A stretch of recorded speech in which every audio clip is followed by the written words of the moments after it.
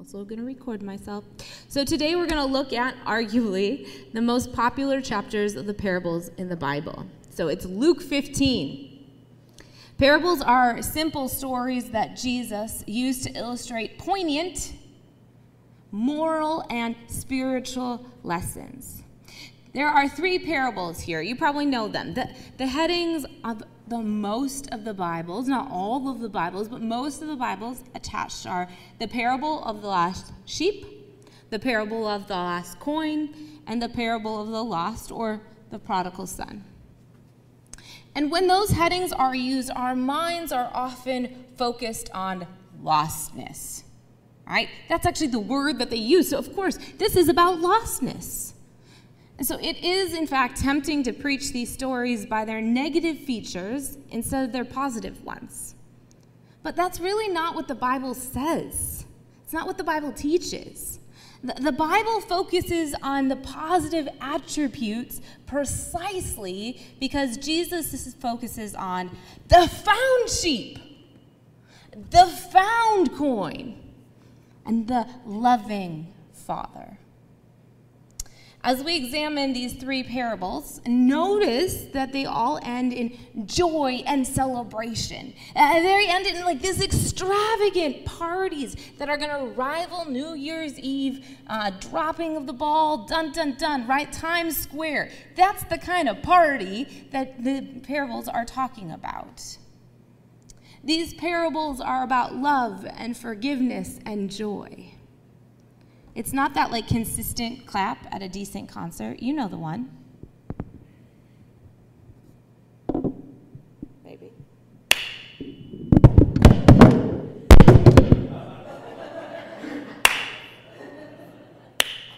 Right? You know that one. At least you guys are still awake. Or the plastered smile on family photos. I'm about to get married. I know my fiance has one of these. It's like, I'm so glad I'm here. We've taken 500 pictures. Can we stop, please? And no, this is the standing ovation after Hamilton.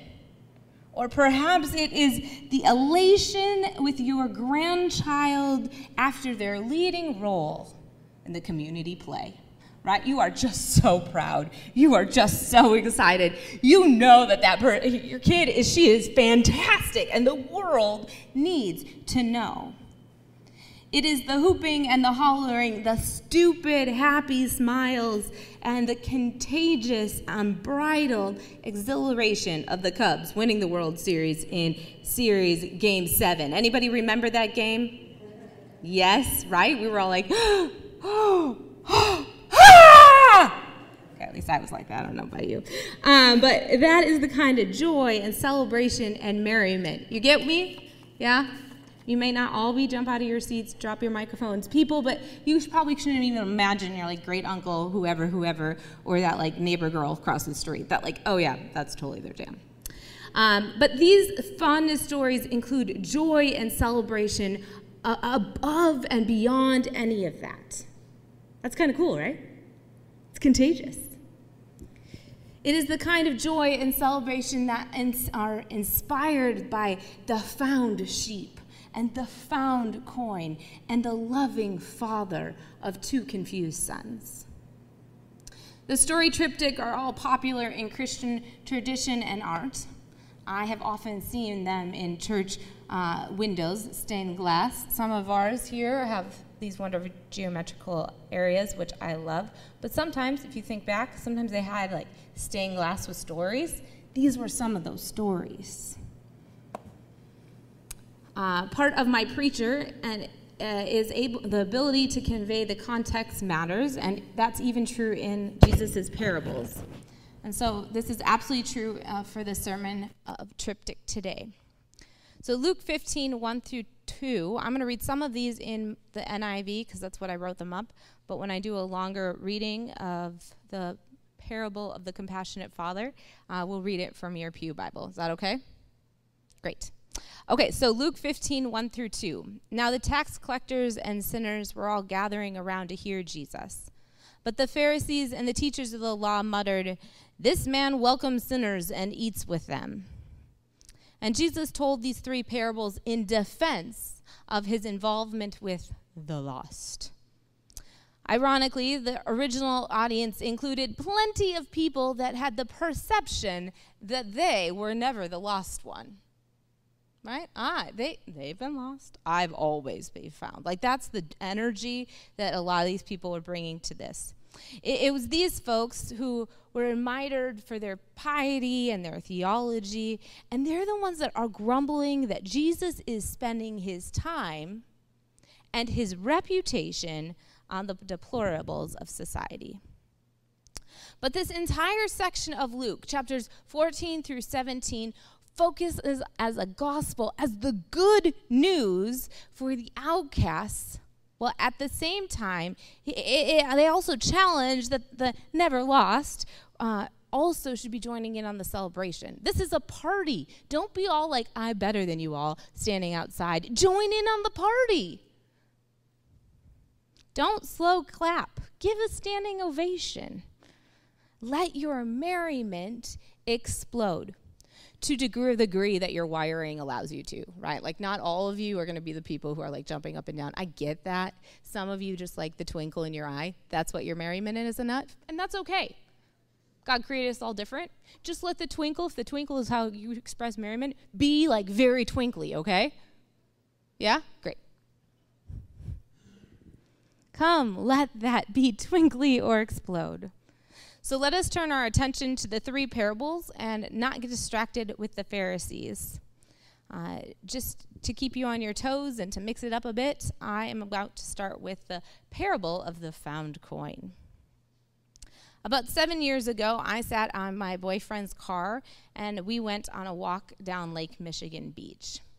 Ultimately, the outcome of this conversation was the termination of our relationship. Which, now that I'm engaged to a man who's a much better fit, no longer makes me as sad as it did then. But let me tell you, I was sad. In addition to the breakup, the outcome was that my wallet slipped out of my pocket. Like, ugh, right? No, could it be? So in the midst of literally crying on Pastor Ann's shoulders, because she is a magnificent friend, as you know, she's a magnificent pastor, but as a person, she's also a magnificent friend. In the midst of these sobs, with my head on her shoulder, being, I figured out that I had also lost my wallet. Can you imagine this, like, feel? That's the one I had. And so I turned my car upside down, right? Like, I pulled everything out, moved the seats, did all the things.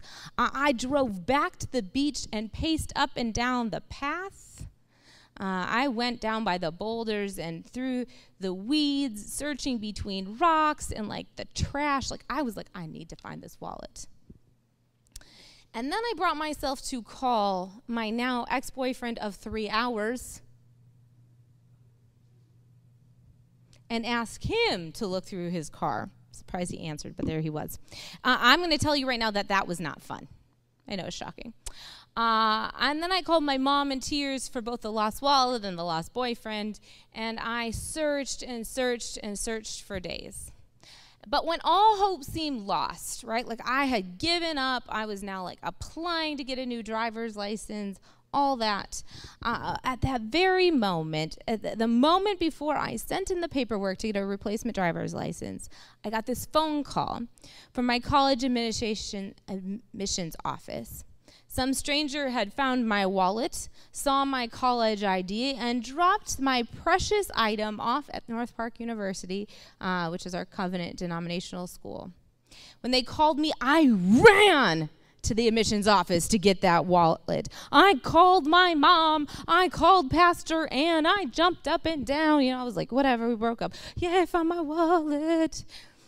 And it turns out a bunch of people were already coming over to Pastor Ann in my apartment because she was, a very gracious and loving friend, thinking that they were going to come and comfort me with ice cream, but instead, I turned it into a party. Rejoice with me, you all, about the wallet. And not so much about the breakup, but about the wallet. It has been found.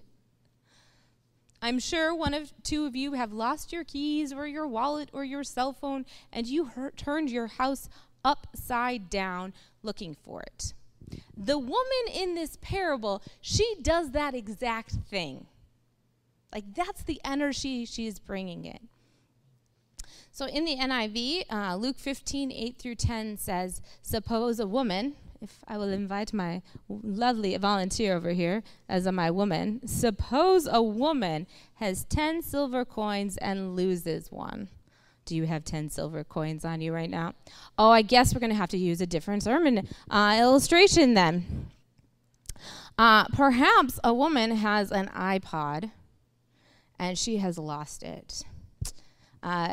Doesn't she light a lamp and sweep around the house?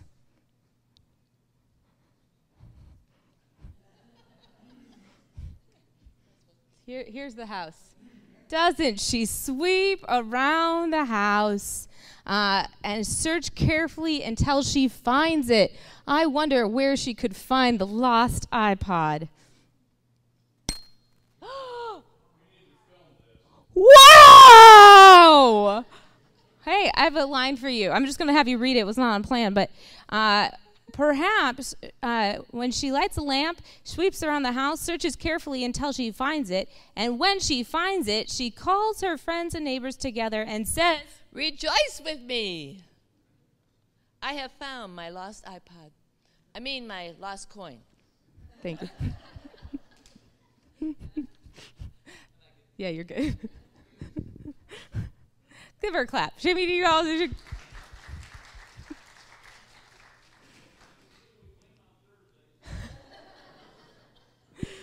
Rejoice with me, I have found my lost coin. Jesus says, in the same way, I tell you, there is rejoicing in the presence of the angels of God over one sinner who repents. Unlike the other two parables that in this triptych, the found coin makes no reference to repentance. This one focuses solely on the passionate actions of the woman and her joy in finding the coin. No one's like, why did the iPod grow legs and move away? No, that wasn't it. It was like, we found it.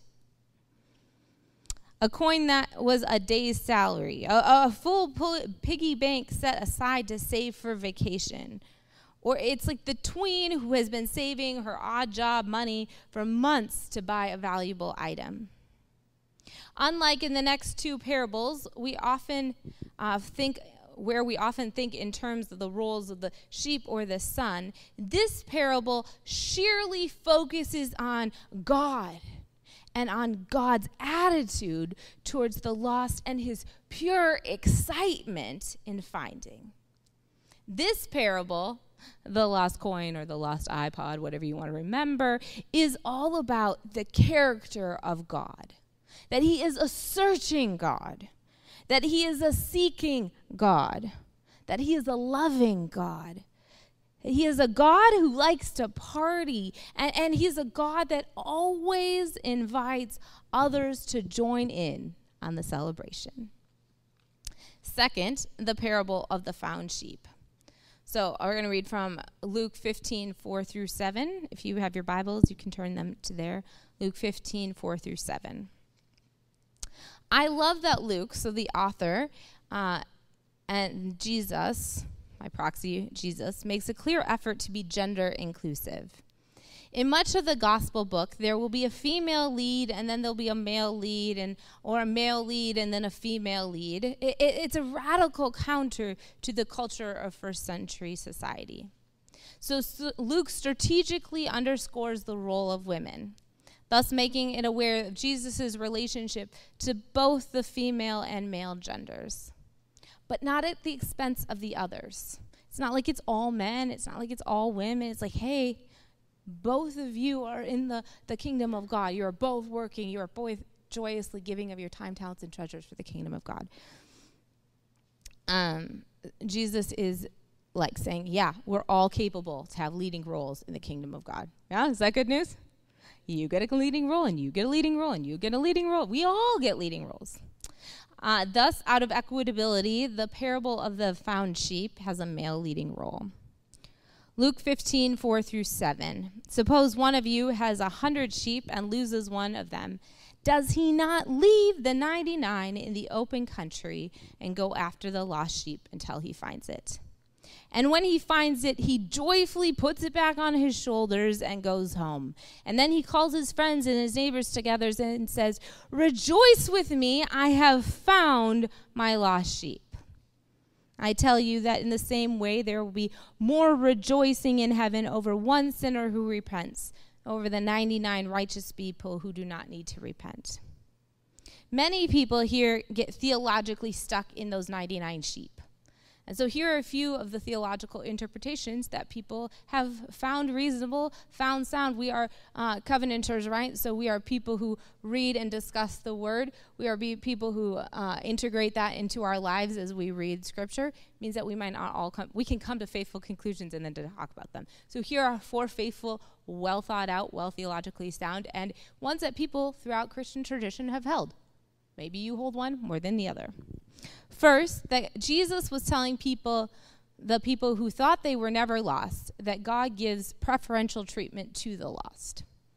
These interpretations make a point that this is a harsh word to the audience who is complaining about Jesus eating with sinners and spending time with tax collectors. Jesus made his point with even sharper to the Pharisees and the scribes when he closes this parable. There will be more rejoicing in heaven over one sinner who repents than over 99 persons who do not need to repent. In other words, there is more joy in heaven for one of these sinners that I'm eating with who repents than there is joy for you who are delusional by claiming that you've never been lost. So that's one interpretation. I understand how people get there. I don't think that this is the most faithful to the message of the text, but that might be you. I don't know. That is a very legitimate how people have interpreted over the years. A second common interpretation is grounded in the Ezekiel 34 text, which is our scripture reading for today. God being portrayed as the shepherd who sleekly and gently restores the lost. Yet his love is so strong that he leaves the other 99, and we should assume that the typical shepherding practices would be in place.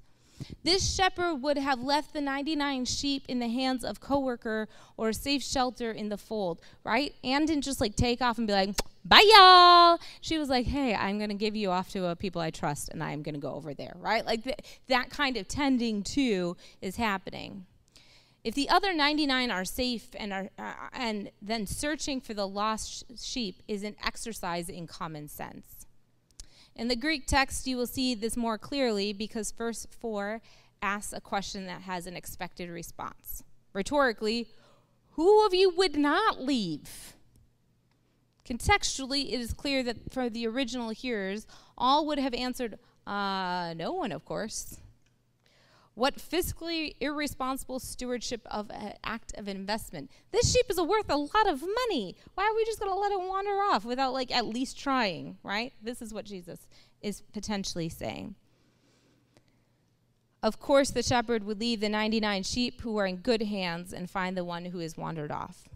It is foolish to not act when there is a possible gain with no possible loss. What do we have to lose?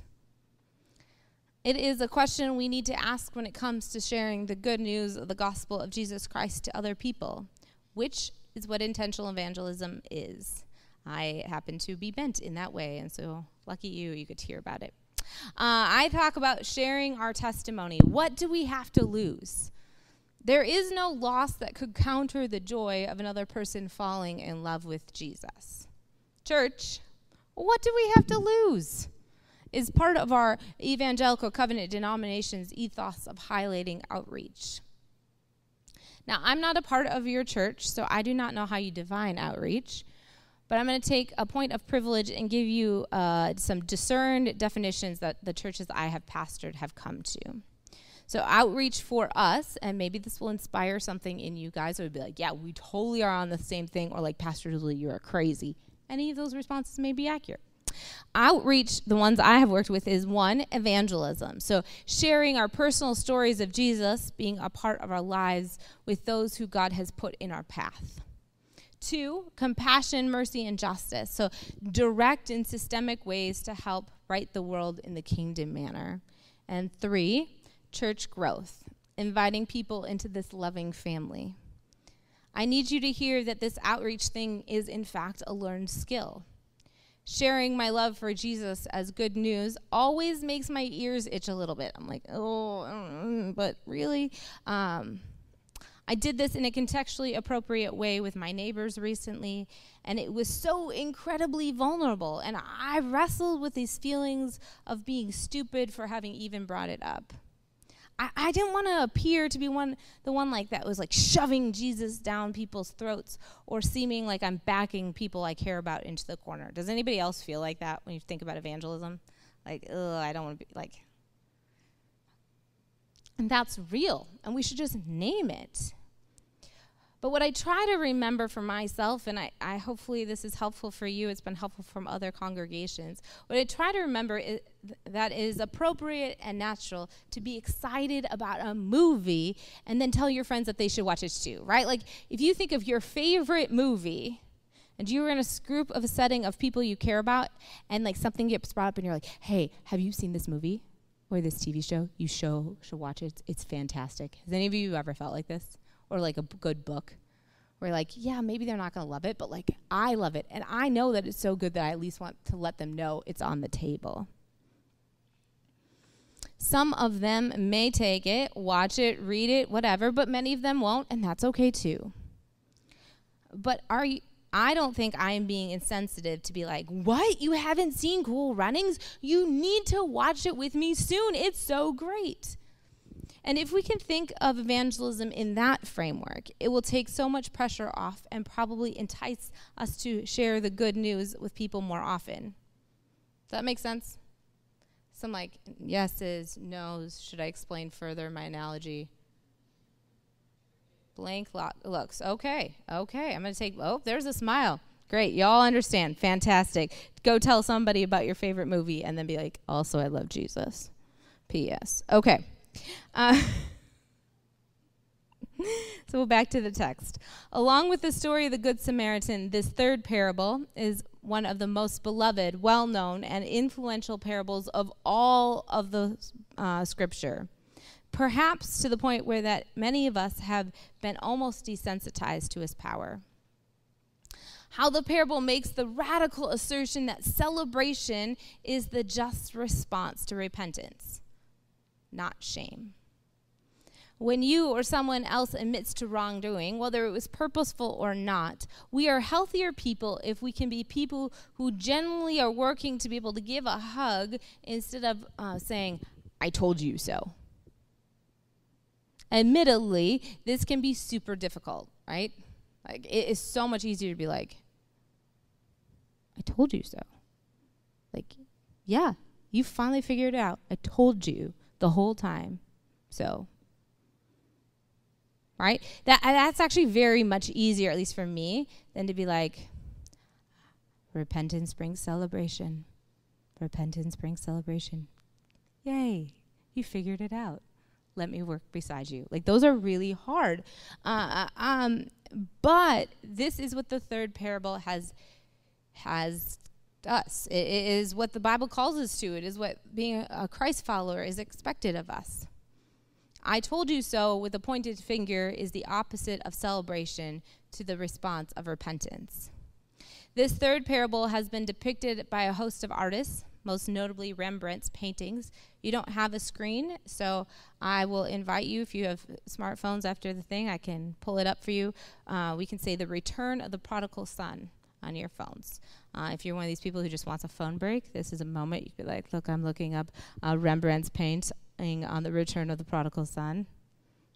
Okay, you're not those people, but there you go. That's it's there. It has been the subject of plays. Even Shakespeare used it. It's been set to music and has been made the subject of many movies.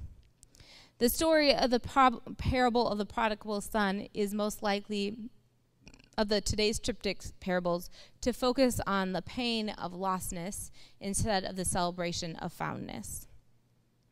Here's a slight tangent that you can listen to me while you look up this painting, but you do you. This is one of our denomination's challenges to covenant pastors. If we're going to include and preach on these parables, we're supposed to connect these dots for the congregation. That they're not just ethereal out there, but this is like there's tangible ways we as a denomination and we as faithful followers of Jesus are living this out. In my ethics class, we examined the brokenness of our justice system. Because in the United States, it is punitive instead of restorative. It is I told you so instead of come, you've repented.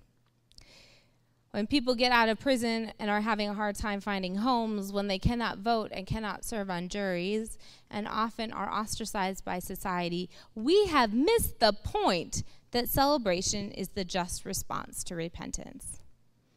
I know that if Jesus were to address those coming out of the correctional facilities, he would lavish his great love. Celebration, not shame, is God's response to repentance. And thus, the Lord would expect churches to throw a big party, celebrate, and then advocate for them to find employment and for housing. As a denomination, the Evangelical Covenant Church has launched a restorative arts master's program that now allows free and incarcerated students to study together. Relatively recently, the Dean of Faculty and the Professor of Theological Ethics, Dr. Clifton Stroderson, and Reverend Dominique Gilliard, who is the denomination's Director of Racial Righteousness and Reconciliation. Well, they both asked for prayers as 8 incarcerated students were up for clemency hearings. They reported that these hearings went well and now that the waiting period is on. I am proud, and I hope you too are also proud, of these leaders who have had real effects to have real change to the justice system, moving it from punitive to restorative. You may have read Reverend Gilliard's first book, Rethinking Incarceration. It helped form my theological response of how Jesus promoted celebration as the just response to repentance. Again, I don't know you very well, but my hope for all of us would be that we embrace these great movements in our covenant identity. An idea that might be in the future for you, and it has been for my church in the past, would be to read our director's recently released book, Subversive Whiteness, Scripture's Call to Leverage Privilege. There are some ideas. You can be like, whoa, what did she say? At a different point, maybe it'll sink in. There are some on your handout, resources for exploration. You know, it's just good to know that there are things out there. Okay, we're going to go back to the text. Because Scripture itself is powerful and we believe that the Holy Spirit touches us in unique ways, I'm going to read the entire parable to you. And if you have your Bibles, this is the time to remember how to open them. Luke 15:11 through 32. If you are newer to the faith tradition or reading the Bible, it is the second book in the New Testament, which is about 2/3 of the way through the Bible. Starting in verse 11. I'm going to ask you to notice which role you put yourself in as I read the parable. Do you put yourself in the role of the compassionate father who is longing for their son to come home?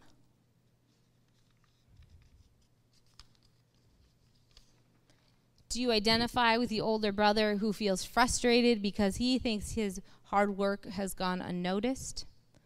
Or does the idea of the prodigal resonate with you? Have you essentially told God to off at some point and now feel that you have wandered too far off and are ashamed to come back? Background for those of you who relate to the prodigal, who by asking for his inheritance early practically is telling his father, I can't wait for you to die. Get out of my life. I know better.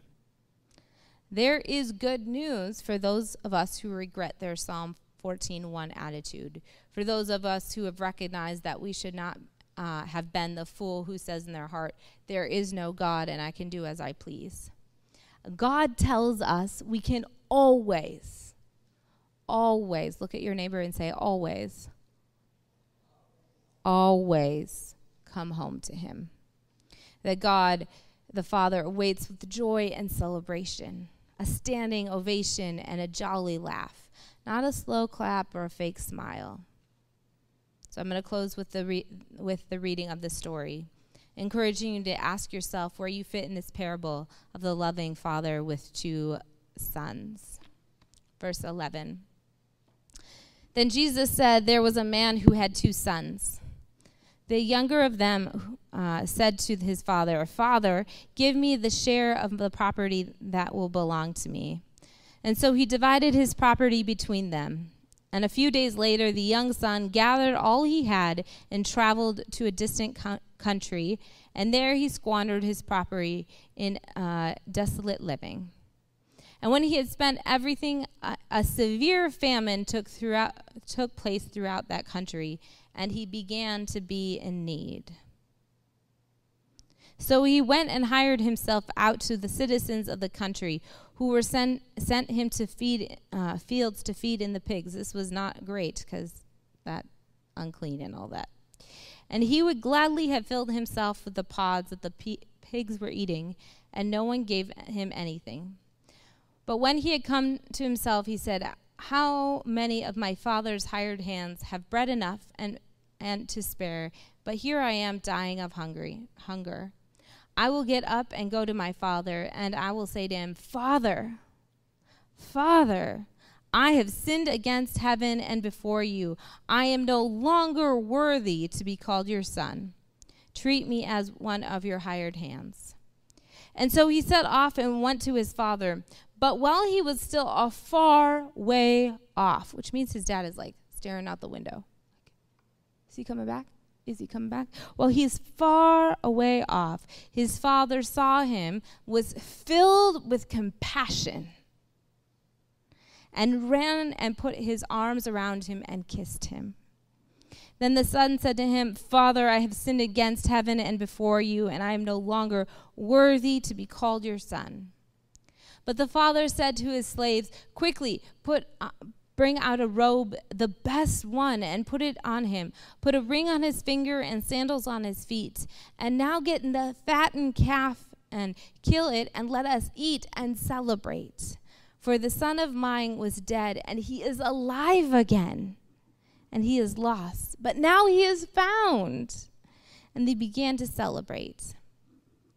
Now his elder son was in the field, and when he had come and approached the house, he heard music and dancing. See, likes to party. And he called one of the slaves and asked them what was going on. And he replied, Your brother has come home, and your father has killed and fattened the calf, because he has come back safe and sound. And then he became angry and refused to go in. His father came out and began to plead with him, but he answered his father, Listen, for all these years I have been working like a slave for you, and I have never disobeyed your command, yet you have never given me even a young goat so that I might celebrate with my friends. But when the son of yours came back, when your child, right, that person where you're just like, you're the mom and you're like, your son, da da da. Like, that's the vibe here, right? Your son, not my brother. When your son came back, who has devoured your property with prostitutes, you have killed and fattened the calf for him. Then the father said to him, Son, you are always with me, and all that is mine is yours.